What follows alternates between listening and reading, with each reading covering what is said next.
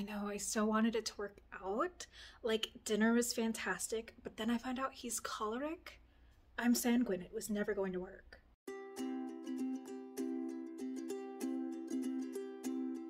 What's your dominant humor? Oh my gosh, that's such a sanguine thing to do. I'm really a social butterfly, which I think comes from the fact that I'm sanguine.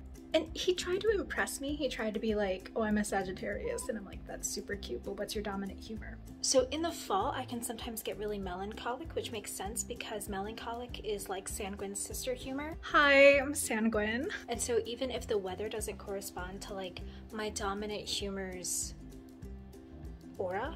Guys, I had such a sanguine moment at Hollister today. And so if I don't have the weather to like reinforce my dominant humor, the sister humor like comes in underneath and really helps guide me through my days. I know, yeah, it's been weird. My humors are out of balance. Oh my gosh, it's just what a phlegmatic would say. I was so right about you.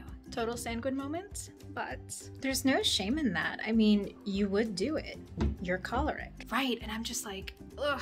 Am I PMSing or are my humors out of balance? No, I'm just saying you're being really aggressive, which says to me you have an excess of yellow bile, which you should deal with immediately. Do you want to borrow this?